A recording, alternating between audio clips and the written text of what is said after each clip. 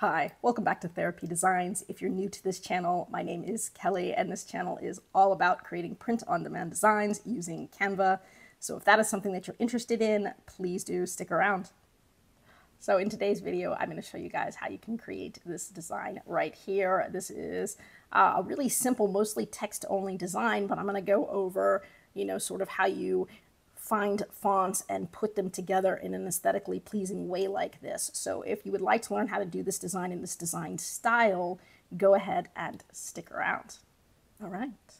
So here I am on Canva's home page. I am going to be making a design for a t-shirt today. So I'm going to go ahead and go over to the top right-hand side of the page where it says custom size. I'm going to click on that. And then what I'm going to be entering is going to be 4,500 by 5,400 pixels. So that will pull up a blank page, and so your page should look like this. I like to design for black because the darker colored t-shirts tend to sell the best, so I always optimize my designs for black. So I'm just going to go ahead, change my background color here to black. And then what we're going to be doing is mostly a text design, and we're going to use some cool different fonts and, combine them together in a way that's aesthetically pleasing. Which is, simple and fun. So we're going to use a little motivational saying. Now I did already trademark check this, so it's free for you guys to use. And this one's going to say, find yourself and be that. Now there's a lot of different ways that you could put this on a shirt. You could use any fonts that you could think of, any layout that you could think of, any design style that you could think of, and you can use this quote over and over in different ways. I'm going to do this in, like I said, a decorative kind of scripty font. Obviously, the quote itself is targeted really towards females, so I'm going to make it more of a female-oriented design. So I'm going to start by pulling up some text boxes. And I'm going to have each word essentially be its own text box. So I'm going to start by clicking T on my keyboard, and the first word that I'm going to say is going to say find, and then I'm going to pull up another text box, hit T again. And this one is going to say yourself. And then I'm going to hit T again and put and. T again, be. And T again, that. Okay. So you have to kind of know your layout, but you also have to kind of pick the fonts. So it's hard, to decide if you want to pick the fonts first or your layout first. I like to pick some fonts and then see what I can do to kind of make those work together. And so what I typically like to do if I'm doing something like this would be like to combine a scripty font with more of a formal, I don't want to say corporate, but yeah, more of just a regular formal font. And so one of just the regular fonts that I like that's really easy to use is actually one called Alike, and that is free on Canva, so you can use Alike. So you can either search for it and just put in Alike, or I think I probably found that under the corporate search. So up here, there are different styles that you can search through. Hit that button, it'll show you obviously different styles.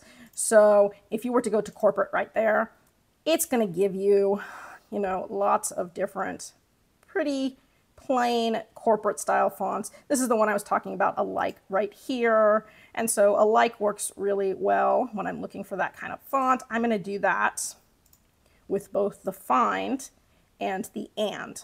Now I'm also going to go ahead and make those capitals, all caps. So I'm going to go ahead and click on find, and then I'm going to go up to the top where it has a little a and a big A. If I click that, it's going to make everything uppercase. And I can do the same thing here with and. I can click on and, come up to the top, click the little a and the big A, and make everything uppercase.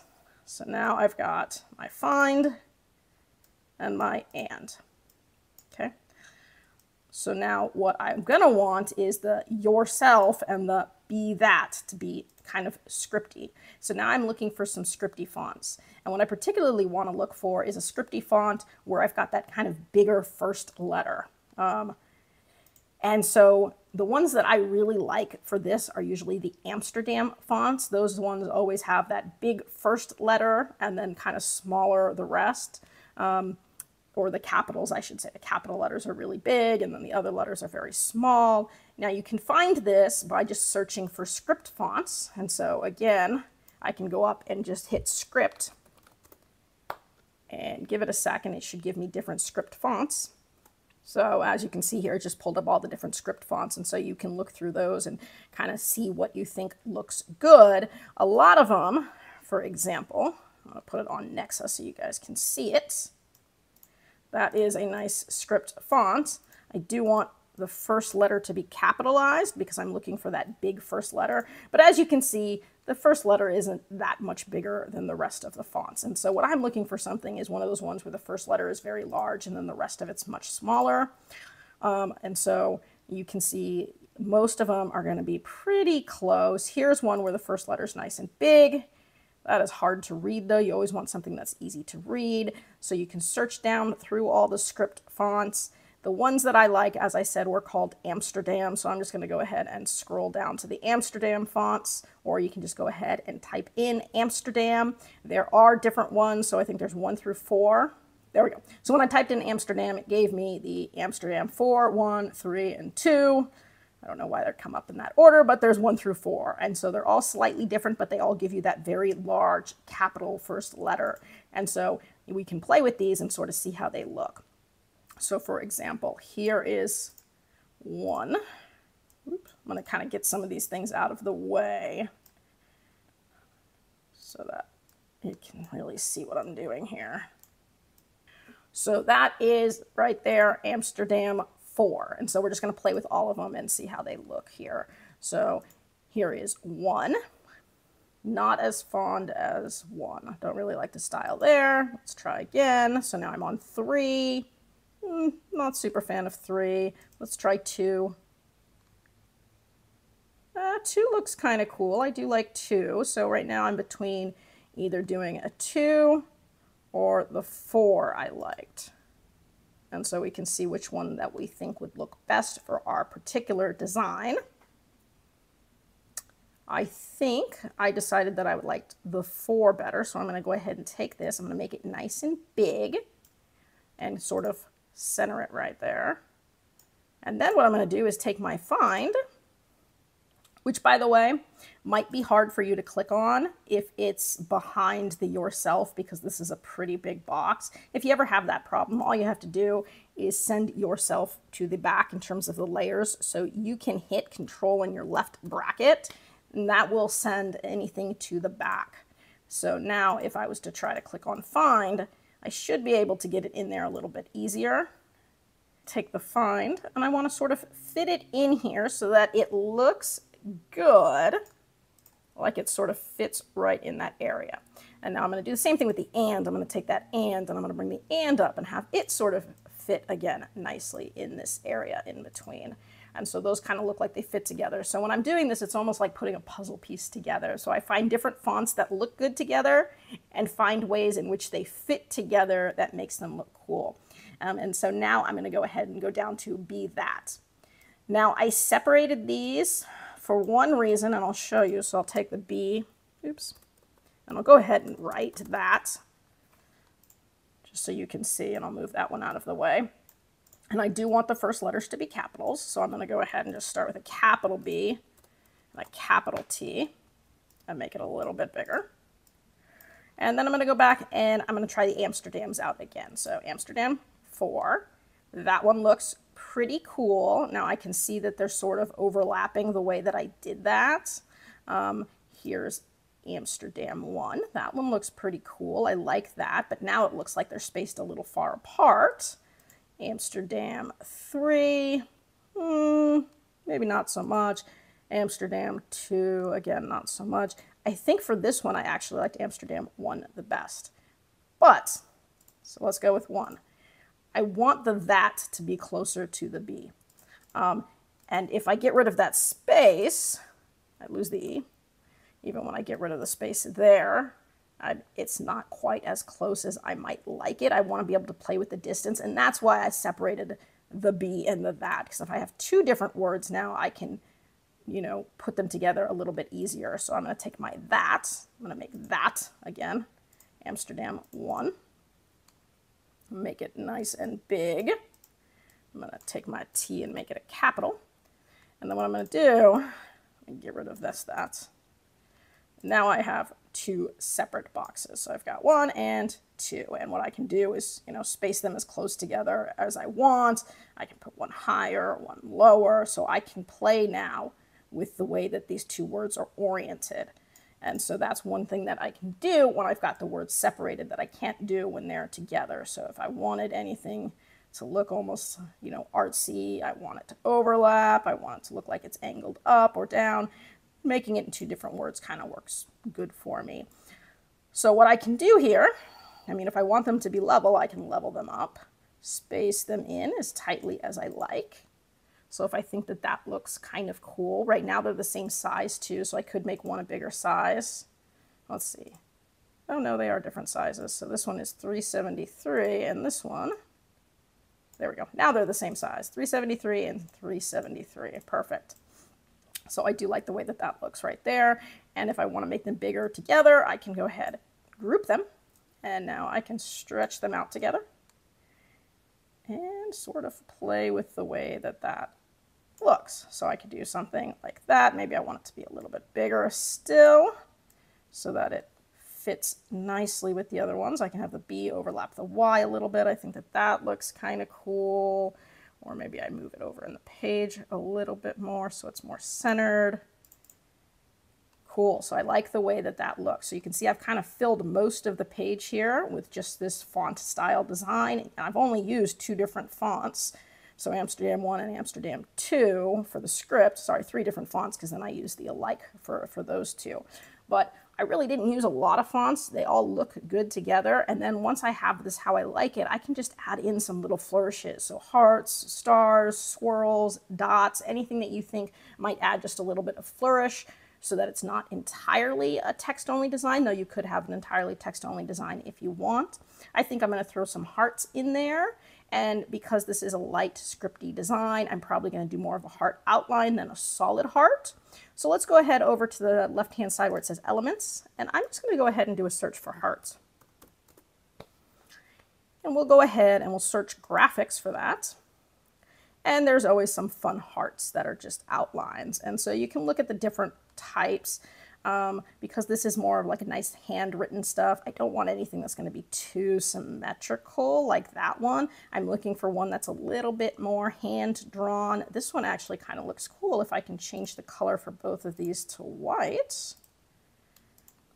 I can take this particular heart, maybe shrink it down. And there's lots of different places that I could put it, angle it to make it look kind of cool. I kind of like that heart.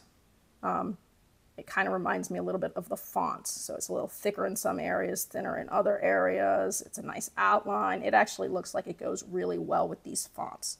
So I can look and see if I find any other ones. Here's just a nice fun hand-drawn one. Here's a grouping if I wanted to do a grouping someplace. I do want to be kind of minimalistic with this, just to have like 1 or 2 little flourishes here, so nothing super big, but something that looks kind of cute. Here's another one, and that's in gray. If I can turn this one to white, this is a little grouping of 2 hearts that I think looks kind of cool. Maybe I bring it down here so I can play with the sizing. And where might that look cool? That might look cute. That might look cute here. So something like that. And a little trick too, if you're trying to get it lined up exactly where you want it, you can always use the arrows on your keyboard. So the up, down, left, right arrows to move any element you want, and it'll move it 1 pixel at a time. So very micro adjustments there to get it exactly where you want it. So if you're ever having trouble with your mouse, that's one way to do it. So this already looks really cute. I like that a lot. Let me see if I want to add any more. I'm just going to see if anything else looks cute. So there's more pretty hand-drawn ones, more grouping ones. I don't want sort of that style. It sort of still has to look like it all goes together. So single line, not necessarily scratched in. I don't want anything filled. I want it to look hand-drawn, but not be messy. Here's another cute one that I like. Let's see, I can do this one in white again. So this is another one that had 2 hearts, but again, they're very cute. Let's see, how might that look nice? Something there, maybe a little bit smaller. Okay, something like that. And again, if I lose it, I just have to bring the text to the back so that I can bring my hearts to the front to make sure that I can move them easy. So that looks pretty cool. So I just got a few little flourishes of hearts. The hearts all look like they go together more or less. They look nice with the design.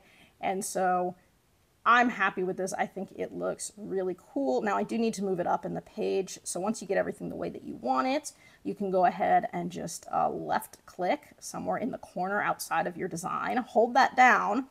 You're going to go ahead and drag over everything. And if you've got it drag over everything, now we can move it all as one. And so I'm going to go ahead and move it up in the page and make sure that it is centered where I like it. There we go. And so that looks cool. So I've seen a lot of this style of design, a lot on Etsy, but you can find it on Amazon as well.